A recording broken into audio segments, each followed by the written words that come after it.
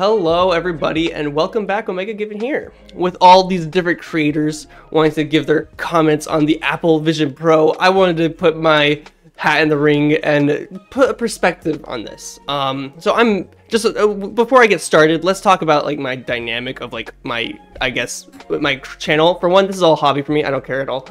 For two, I'm married, so my finances actually go towards, you know, house and family and stuff. But if I was a bachelor with the same jobs I have now, I have a way different perspective of how I would approach this. Because me, I look at this, I'm like, I'm probably not gonna buy it. But if I was a bachelor and I didn't have to save money for a family and stuff like that, I would have so much disposable income to just be like, I'm buying this. I'm gonna have fun with this. Not just for content, just because I see a huge potential here. Like it's just so cool. So let's dive into it a little bit. So what do we have? Of course, if you watch Thrill Seeker or many of the hundreds of other videos about this, MKBHD or whatever this stuff is, it has some creepy eye things. It has tons and tons of sensors. It's only hand tracking, which is kind of interesting. But really, I played a game the other day, which I'm gonna post a video about that game soon, of just pure hand tracking, and it was pretty good. I'm actually very surprised with hand tracking. If that game had the power that this probably has, it would be flawless and I would love it. I would love playing it. Like it had really great movement system and everything. Like you hit this movement orb and then you lean into things and it'll make you move. It was really awesome. So I really actually think that there is a future for gaming without controllers. It's just that it's very hard because you have to be very unique about how you do your things. So I'm kind of curious how that's going to work out.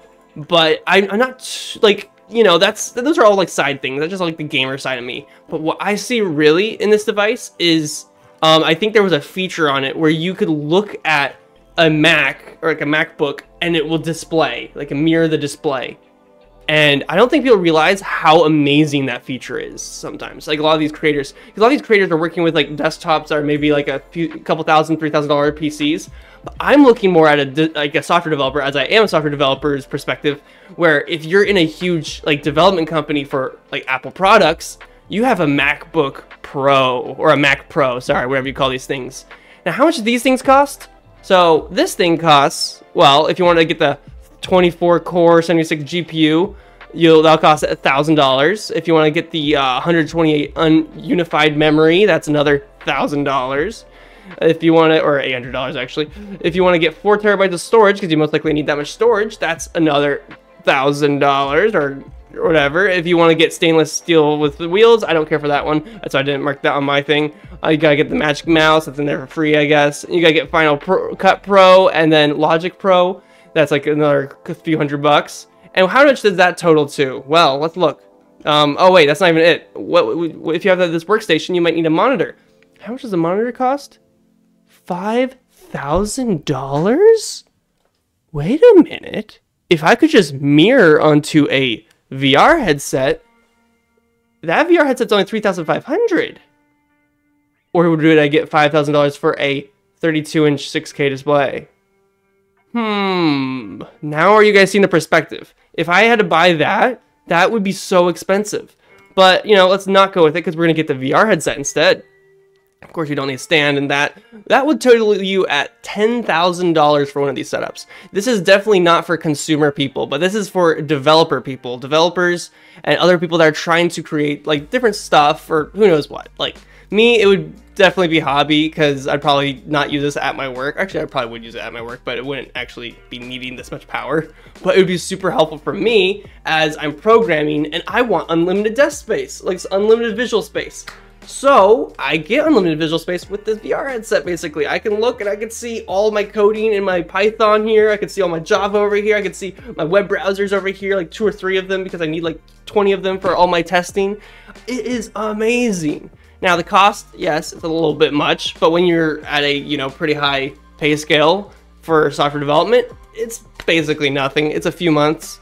It's a few months of just like, you know, your work, and you can have a huge fun toy you'd love. So if you put this in perspective, this $10,000 device that you would have paired with this is actually genius. Now I don't know if it works as said because, you know, it's not out yet. We haven't tested it yet. But MacBook Pro with this, like combined, that would, or Mac Pro, I say MacBook, I need to stop saying that. But Mac Pro with this would be awesome. Now, that is a alternate reality, not me, because I actually don't use Apple products too much, other than a phone, which I really don't care for too much. I've learned in my years I do not need a smartphone that much. I just text people and I use my Bing AI app to get rewards.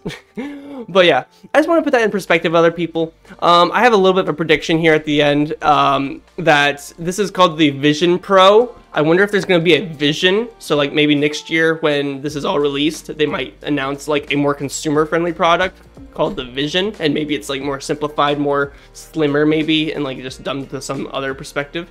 I don't know, that's like a little like maybe throw into like my hat into the ring of like predictions. That'd be kind of interesting if they came out with a more consumer-friendly in a year or two. That's called the Vision, not just the Vision Pro. But that's like another prediction I had.